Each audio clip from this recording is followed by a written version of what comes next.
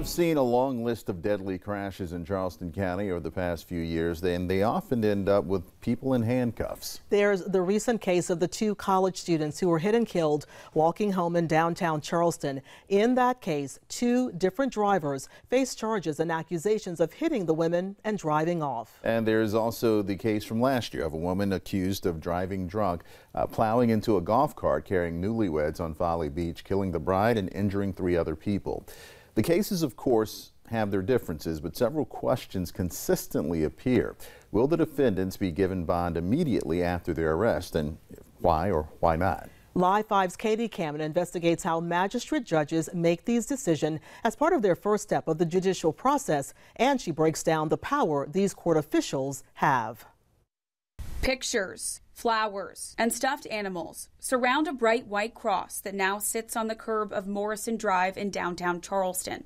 A memorial in honor of the 2 young women killed in a hit-and-run crash there in April. When those 3 words have told me that your daughter passed away, my heart just dropped. The 2 friends, 20-year-old Lizzie Zito and Ariana Gamber, were walking in the bike lane near the on-ramp of the Ravenel Bridge when Charleston police say they were hit not once, but twice. First by Seth Carlson, and then 30 minutes later by Max Gentilin. Police say both men drove off, leaving the women to die. Your daughters hit by a car and then run over again, and to get that second news 5 days later is horrific. Both suspects were arrested, and at their bond hearings, the victims' families pleaded for the magistrate judge to deny bond and keep each defendant behind bars. I deeply request that you recognize that there was no remorse. But the magistrate gave Gentilin a $300,000 bond and Carlson a $600,000 bond. These girls tragically died, and they both left the scene. So that right there should be able to deny bond. Their case is not the only one that ended with people dead and suspects in handcuffs. And a Live 5 investigation finds that the bond decisions made for these types of defendants can vary drastically. I can take the same case and put it in front of 10 different judges and get 10 different outcomes.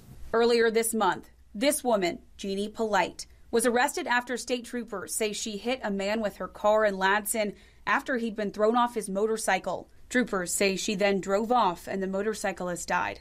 Last year, this woman, Jamie Komorowski, was arrested after police say she drunkenly slammed into the back of a golf cart at Folly Beach, killing a bride and hurting 3 others, including the groom.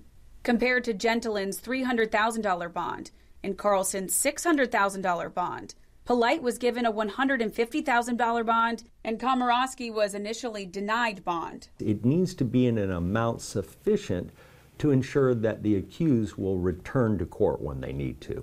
What that amount is, it really depends on the factors of the case, the background of the individual who's accused, and who that judge happens to be. Attorney Stephen Feuderall says defendants are guaranteed the right to bail unless the case involves a life sentence, a capital offense, or a violent crime. Then a magistrate is allowed to deny bond.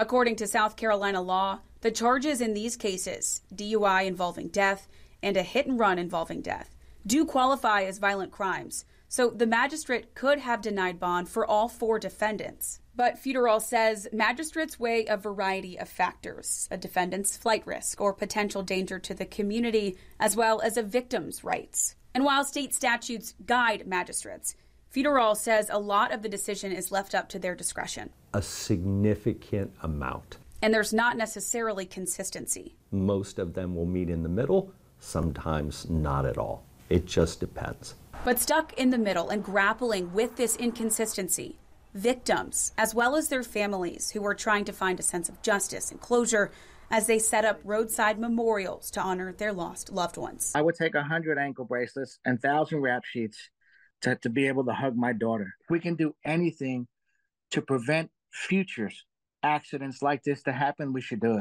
For Live 5 Investigates, I'm Katie Cameron.